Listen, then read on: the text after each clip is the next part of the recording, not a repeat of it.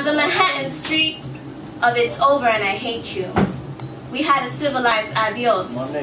Minus mala palabras, swallowing jalapenos, I kept her name just as beautiful as the day her mother named her. I stopped waking up to her canela sprinkled pancakes.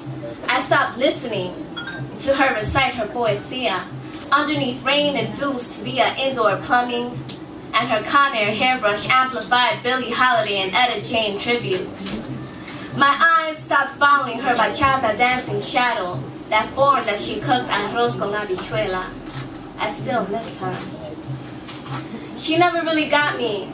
My lack of gentlemen, my abundance of heinies, my addiction to 1965 Eldorados, or my obsession with her perfect graffiti-pieced face, coquito kisses, and the jobless freckles which I licked clean off her nose and employed them as my new taste buds. She hasn't called, but she still sings. Maybe she'll answer, say my name once more. Ring, ring, hello, click.